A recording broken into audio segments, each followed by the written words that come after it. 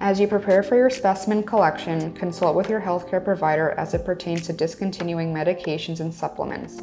Follow as instructed. 1 hour prior to collection, do not eat, brush, or floss your teeth. Use mouthwash, lip balm, chewing gum, or any tobacco products. Only consume water during this time.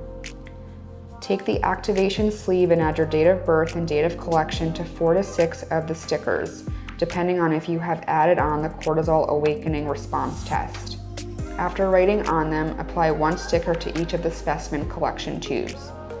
If you are doing the cortisol awakening response test, the first sample is to be collected within 5 minutes of waking up at 6 a.m.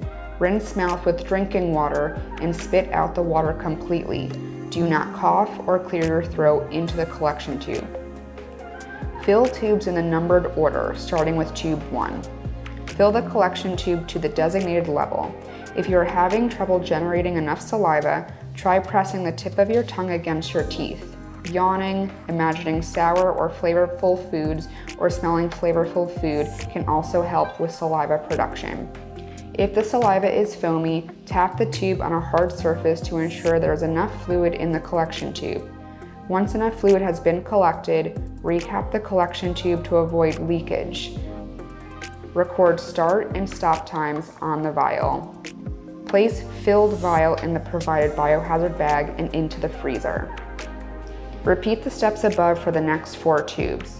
Collection 2 should happen 30 minutes after waking and have 1 milliliter of saliva.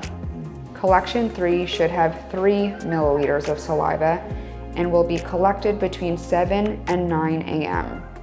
Collection 4 should have 3 milliliters of saliva and be collected between 11 a.m. and 1 p.m. Collection 5 should have 3 milliliters of saliva and be collected between 3 and 5 p.m.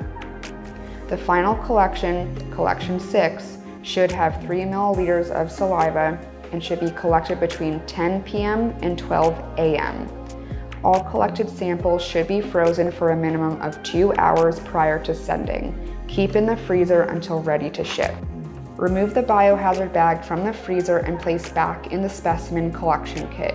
Place the box into the provided FedEx packaging and add the label to the outside of the FedEx pouch.